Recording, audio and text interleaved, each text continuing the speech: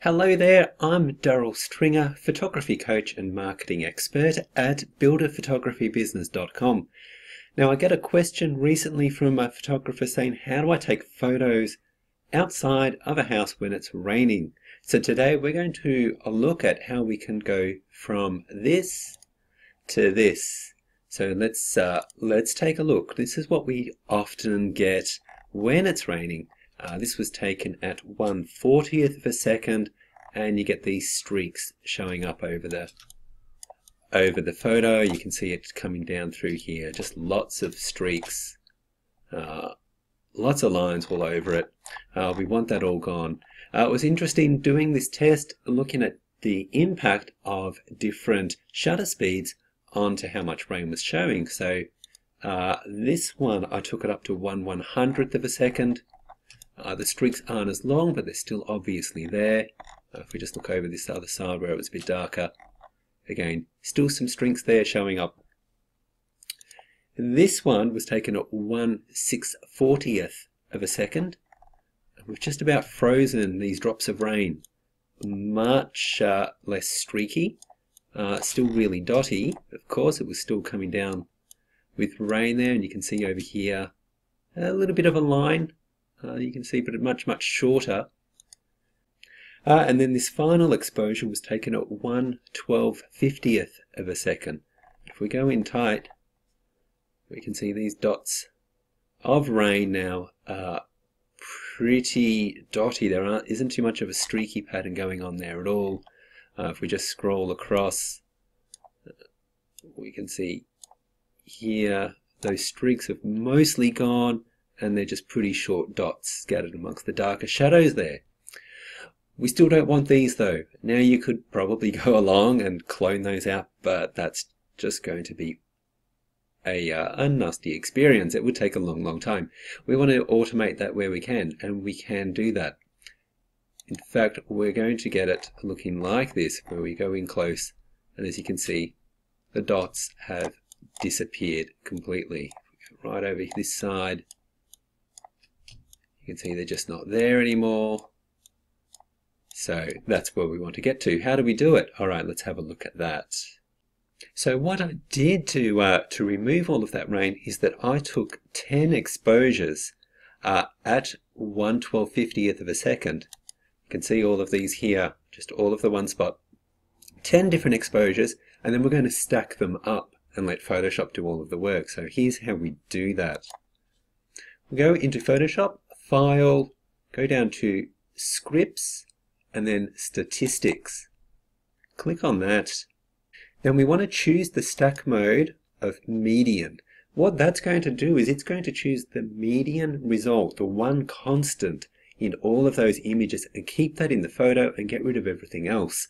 So the one constant is the house. The variable is all those little drops of rain in front of the house. So when we stack it up, when we have enough exposures, and when the drops are small enough, and that's why we have to use a fast shutter speed of at least 1/1000th of a second, Photoshop then can remove all of those drops of rain, because that's the variable, that's the thing that changes with each one. When we have enough exposures, it has enough there to choose from, and that's why I did 10 exposures in this set. You could try less and see how that goes. It probably depends on how heavy, how dense that rain is falling down. Anyway, let's go ahead and do it. You'll see what I mean. So we select medium, and then we select and we'll browse the files and we'll bring them in here. So there's our files all showing up. We can choose to also attempt to automatically align source images. I'm going to untick that for this occasion because we're keeping things pretty solid. There shouldn't be much movement. I had it on a tripod, everything was locked in, so it should stay pretty still. So then we just hit OK. Okay, Photoshop has finished and the rain has gone. Let's go in and have a look. Here we can see all those dots that were appearing all here either, so it's done a really good job. And we could probably just about leave it there if we wanted to. You'd want to put a new sky in and things. But we're going to just give it a little bit more punch to try to make it a little bit closer to a sunny day. One thing we can do there is adjust the color balance a little bit.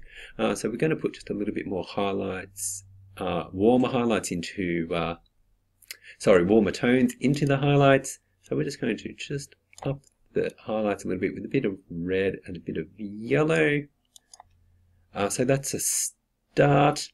I'm just going to flatten the image now so it's not all still stacked up there. One thing though that we want to do though is boost some highlights and increase a little bit of contrast to it. That's what we'd expect when the sun was shining. One thing we can do there is duplicate the layer. Just hit Control J on a PC. Then we're going to change the layer blend mode to overlay. Now that's way too strong, so then what we just want to do is lower the opacity down. There, that's looking okay. So you can see the difference that's made. If we take that away, it's just added a lot more punch. In fact, I'm just going to drop it a little bit further, just so it's subtle there, and not too strong. There we go. Okay, there's more that we can do with this though. In Photoshop, we can also use a dehaze filter to remove some of the haze from all of the rain. If we look in here, it was raining over the hill behind the house. We want to try to remove some of that where we can. So to do that, flatten our layer down. I'm going to just select this layer that we've got, copy it, and just keep it ready to put on top again once we've done with this. So what we do is we right click on the layer and we convert it to a smart object. Then what we're going to go is go to Filter and then into Camera Raw Filter. Okay, and then we come over to the Adjustments panel, we click on Effects, and we've got Dehaze. We're just going to take that all the way up and then we can tweak it later. But you can see what it's done. It's added a lot more clarity to the hill in behind. So let's just click OK. Okay, now then, just a moment ago I also copied the original photo to put on top. So I'm just going to put that up on top again. Then what we're going to do is add a layer mask, and then click it on the layer mask with a black paint, with a white paintbrush. I'm just going to sweep it across. Just to bring it back a little bit, just over the foreground and the areas where I don't want that haze or dehazing filter to take effect. We only want to apply it to the hills behind and amongst the trees and things up the top here.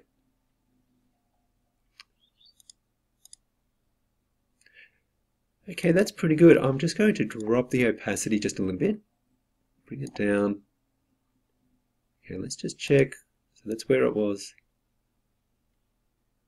Just going to just add a little bit more there. Okay, there, that's coming on really well. Let's flatten the image again. And now we want to bring out some of these highlights and some of these mid-tones. So what we're going to do is go across, we're going to use the dodge tool. We'll start by working on the highlights. We're just going to, with a large brush, just sweep it across some of these highlighted sections just to make them a little bit brighter.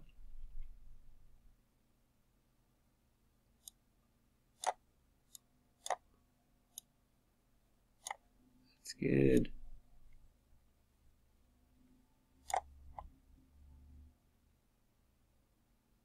So all I'm doing is just sweeping across with the dodge tool, just adjusting some highlights, just to make them a little bit more pop, a little bit brighter. Let's just sweep over some of this tree where we'd have the sun coming down on a good day. And let's just sweep in some of the mid-tones as well. So I'm just going to sweep that across, and again over the tree too.